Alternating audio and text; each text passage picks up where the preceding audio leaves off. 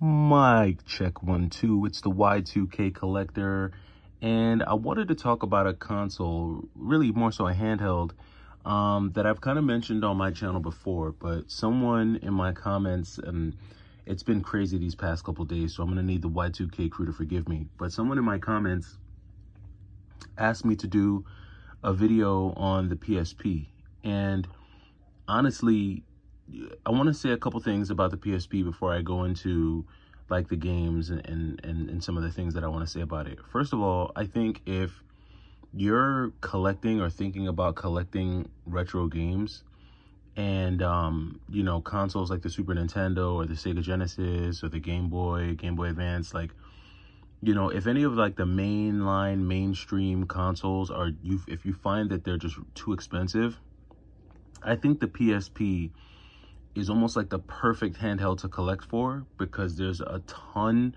of great content on this handheld device. It's a high quality device. Like the PSP itself is just super high quality, and I feel like prices for this handheld system are just going down. They're not going up, they're going down, and which means like a lot of the games are just really affordable. And I think that you can definitely get, and this, mine is so dirty because I've been like playing it, so it's all smudged and stuff. It's a little gross actually, but there's a lot of great content that you can get on the PSP without having to break the bank. And I mean, just looking at the device itself, it's just a really top-notch device. Sound quality is great. Button placement is okay. It's not the most comfortable handheld to use, especially if you're playing like action games. I'll say that. But for what it is, it's a really cool device, and it's not like, you know, you don't really feel like it's a kids game gaming console. You feel like it's more of an adult console, which is really what it was. At the time that this came out, I remember, you know, it had the whole UMV, which is basically like movies that you could watch on it. You know, there was a lot that you could do with this. You could connect to the internet. It was really cool. But I think that, you know, this was one of the handhelds that lost a lot of steam at the start of the pandemic. Just like all video games, when the pandemic really kicked off, everything was inflated, but the air got let out of the PSP first, in my opinion. And a lot of the games that were priced really high have come down, and a lot of the games that were ranging in the 40 and 50 zone are now like in the 20, you know, 15 to 20 to maybe 25 max. And that's just a great thing. That just means that you can get quality games in really great shape, complete in box, and have a really nice collection without having to break the bank. So that's just some of the first few things that I want to say about the PSP. Secondly, there are a lot of games that are more expensive on the PS2 that you can get for a better price on the PSP. So it's another great way for you to experience games that might be too expensive on another console. We'll talk about that a little bit more. Some of the drawbacks on the PSP for me, and I already touched on this one, but it's form factor, right? Like, I have somewhat bigger hands, so playing a PSP after a while does become like taxing on the fingers and on the joints. So it's not the most fun console to hold because it is very skinny and it's very narrow. So that can be a challenge. And then graphics wise, you know, it's kind of like a cross between the PlayStation 2 and the PlayStation 1. I remember when it first came out, because of how clear it was for its time, a lot of people said that it had PlayStation 2 graphics, but I wouldn't quite say that the PSP has PlayStation 2 graphics. I would say it's like PlayStation 1.0, you know, like, or 1.5. I don't know. What did I say, 1.0? I'm tired, forgive me. So those are just some of like the minor drawbacks. The other thing that I kind of didn't really like too much about the PSP is that it's a very RPG heavy handheld, meaning like a lot of the games that came out for the PSP were it was a lot of RPGs. So if you're a fan of RPGs, then this is the handheld for you. I can take an RPG every once in a while. I just hate games that take forever to get into. You got to watch a ton of cutscenes and learn a ton of backstory. And if you're into like games that tell stories, then you'll really like this one, because that's what this is about. I don't have the patience for that. I don't even have the time for that. So I'm more of an action guy, which you'll see with some of the games that I'll show you here that I have in my collection. I did have a much larger PSP collection, but I wound up selling a lot of it. But I'm very tempted to get back into collecting for the PSP. It's just one of those, like I said, it's one of those handhelds that is just really fun. It's not super expensive and you can dive into. So I'm going to share with you 9 games that I have in my collection. Some of these you've probably already seen before. If you're new to the channel, then these will be games that are new, or probably that you haven't seen me share before. But these are all going to be like action games for the most part, and games that I think you'll really enjoy. Now, the first batch of games are going to be games that came from Capcom. Capcom had a series like on the PSP where they did like a lot of remakes and released them on the PSP. I had a lot more of those in my collection, including like the Capcom Collection Volumes 1 and 2. But I wound up selling those, and it's just they wound up just throwing a lot of their like legacy, more well-known games onto the PSP. I'll go over with you the 3 that I kept. The first one that I kept was the Power Stone collection, which is basically Power Stone 1 and 2. These were 2 games. These are 2 like arena style fighting games that were released on the Dreamcast. The first Power Stone was only like a one-on-one, if I'm not mistaken, but you fought like in a room, so it almost had like a Smash Bros feel to it. And then when Power Stone 2 came out, you could get up to 4 players going at it, which was sick because that definitely had more of a Smash Bros feel. At the time, I don't think Smash Bros had like the super moves yet, because was Brawl out? Yeah, I don't think you were able to do supers in Brawl yet. I don't think the supers came on, sorry, not Brawl, Melee. So I think Melee was the Smash Bros game that was out at the time, because you have Super Smash Bros, and you have Smash Bros Melee, and you have Smash Bros Brawl. Brawl was the first Smash Bros that I think where you could get like the Smash Ball or whatever it is and like do a super move. But prior to that, like you didn't have any special moves, like any super moves in Smash Bros. The cool thing about Power Stone was that it was an arena style fighter where when you collected 4 stones, your main character went like Super Saiyan mode and transformed into a character that had more powerful like standard attacks, but it was like on a timer. So you could just do a bunch of standard attacks until the Power Stone energy ran out, or you could do up to 2 super moves before the Power Stone energy ran out. Really, the smartest way to use it, in my opinion, was to do a super move, then do like a couple of attacks, and then like right at the very end, do another super move. That was how I maximized the stones. But anyway, if you've played Power Stone, you know how it could be. Very, very, very fun game. If you've never heard of this, I would say check it out. This is definitely one that I would recommend you trying on the PSP. It's definitely more fun on the Dreamcast because it's way more fun to play this game with other people. But that's going to take us back to the couch co-op days, which I don't think we're in anymore. I think we're long past the couch co-op days.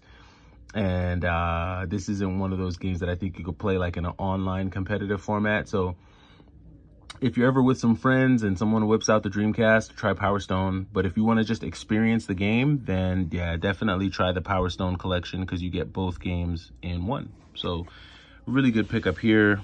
Next up, you've got Ultimate Ghosts and Goblins. This has to be like the hardest version of Ghouls and Ghosts I've ever owned in my collection. This is like super hard. But you do get that, they added some more elements in this one.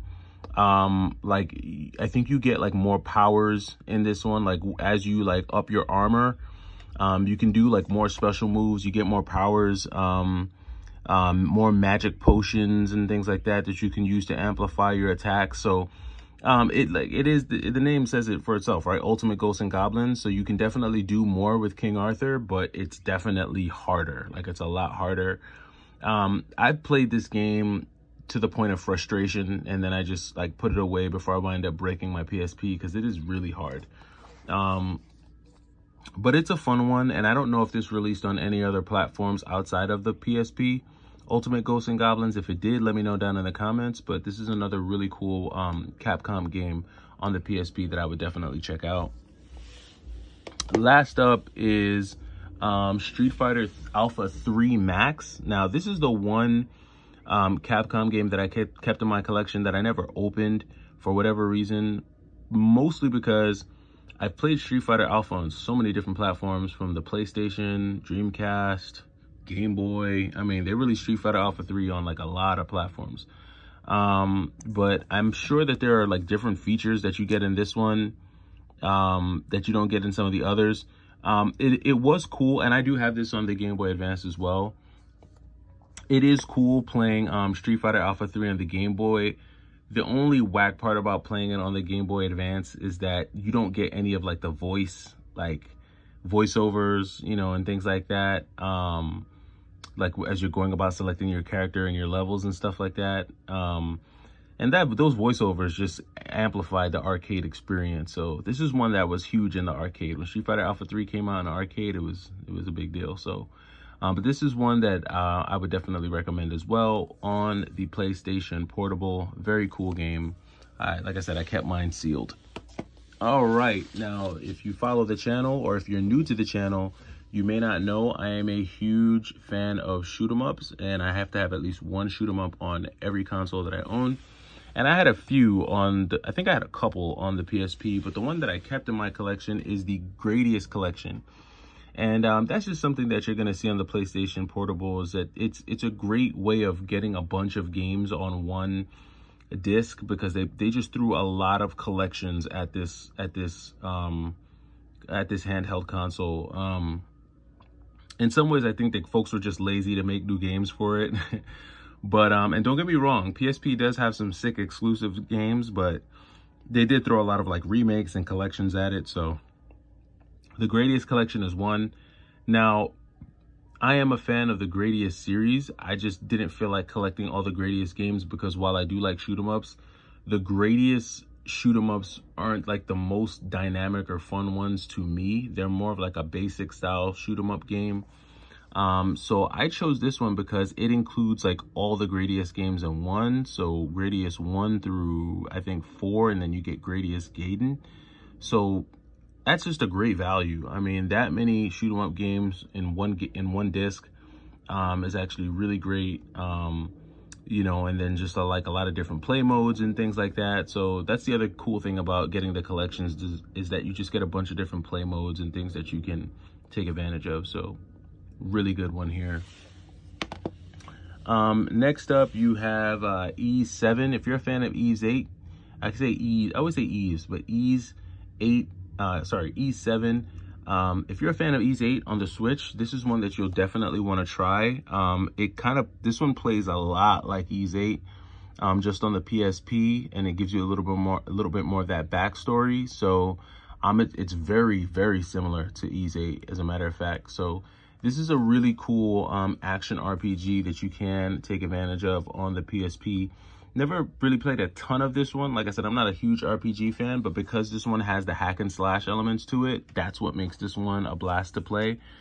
Definitely would recommend it if you're a fan of the Ys series, or if you like Ys 8 on the Switch. Really, really cool game. We got another collection on our hands. So Metal Slug Anthology. I'm a huge fan of run and gun shooters. Again, if you follow the channel, you'll know that. And this is just another great way to get a ton of Metal Slug games all in one shot. So Metal Slug 1, 2, 3, 4, 5, 6, and Metal Slug X, which I have a personal, well, phone died. Sorry about that, guys. But anyway, so Metal Slug X is definitely one that holds a special nostalgic place in my heart, because this is the one that I played in the arcade a ton. I actually beat Metal Slug X in the arcade using only 2 quarters. You know how hard that is? especially in the arcade. They put that thing on like extra hard. But Metal Slug is just one of those games where you have to memorize the levels. You learn where all the secret POWs are, because in Metal Slug, like you got to free the prisoners of war.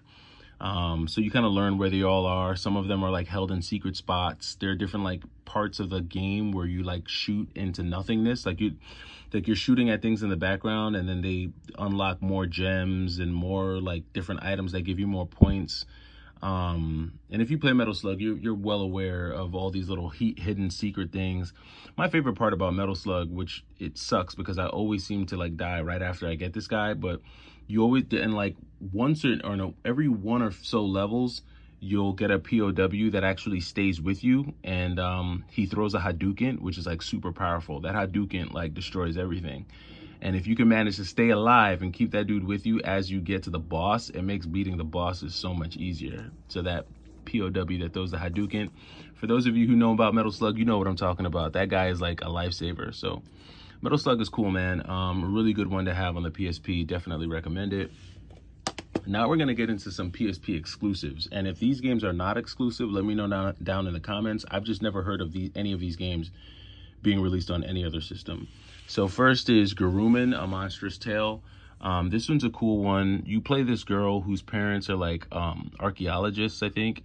And you get like this drill, which allows you to dig. And like you're in this city that's been taken over by like these shadow, cute looking monsters. And it's just like an open world adventure game with like RPG elements to it. It's kind of cutesy, but it's still really fun. This was like one of the better games. This was like one of the more standout games on the PSP. So this game is definitely not whack. This is one that I would definitely recommend you try out. I know it looks cutesy and stuff, but this is a good one if you're a fan of like action RPG games. It has a pretty cool story too. I got a little bored with it after a while. Just could have been the timing. I was into a lot of games at the time. Never really had a chance to pick this back up, but as I do get back into the PSP, this is one that I would definitely recommend you check out. Here goes another one that I think is exclusive to the PSP. I don't know if this was released anywhere else, but this game I think this is exclusive to the PSP. They really need to do a second part to this. They need to really re-release this. Either re-release it or like do a part 2 to this on something. PS4, PS5, but this game deserves a second go. But this is Ken Kabancho Badass Rumble. If you like 3D beat 'em ups, which I'm a huge fan of 3D beat 'em ups, this takes 3D beat 'em up action to a whole new level. And this is like really sick for it being on the PSP. You learn different moves and different combos as you move throughout the game. A lot of NPCs, just, you know, like it's just, the storyline is pretty sick. It's really, when I say NPCs, I say that to say that it's pretty interactive. And it feels larger than a PSP game, to be honest with you. It's a really cool beat 'em up. You can develop your character. It's got a really cool storyline. Like I said, if you like 3D beat 'em ups, you'll definitely want to check this one out. I've actually been saving this one because this is one of those games that feels like a treat, and I want to give it like a lot of my attention. So this is like one I would save for like when I'm taking a lot of time off and I know I'm going to have a lot of free time on my hands. I could dive into this. This is one that like I feel like really deserves my attention. I don't want to pick it up and put it down. I started to play it and I was like, oh no, this is too sick. I need to like really dive into it. So, but this is one that I would definitely recommend too. Be on the lookout for this one. If you're thinking about collecting for the PSP, Ken Kabancho Badass Rumble is definitely the way to go. And then last but not least, Chili Con Carnage. Chili Con Carnage. So Chili Con Carnage is a pretty cool game. This is like, I've said this before, but this is like Grand Theft Auto Vice City meets Max Payne meets like just comedy. This is a very funny, action-based, just 3D shoot-'em-up game, kind of. Very cool graphics. I feel like this is one of those games that kind of like maximizes the PSP graphics. And if you're into like I said, like games like Max Payne or Grand Theft Auto, you will like this one because you can like steal cars, you can drive cars, you can beat people up. You can, shoot them up. Obviously, it's got just like a blast. It's just like action all day long on this one. And I think this is another one that is also exclusive to the PSP. I could be wrong. Y'all can let me know down in the comments. Let me know if I'm wrong on any of these. But also let me know if you've ever played any of these or if you've heard of any of these. But these are just some of the games in the PSP collection. Again, these are like all very fun games. All games that I've spent a considerable amount of time playing, with the exception of like Ease and Ken Cabancho. But these are games that I would definitely recommend. Let me know if you have any games that you would recommend on the PSP. And I am going to go now and watch Game 3 of the NBA Finals. I think it's on tonight. It's either on tonight or tomorrow night. Hopefully it's on tonight, because I really want to see them play. But if not, I will definitely catch you tomorrow. It's the Y2K Collector. Take it easy.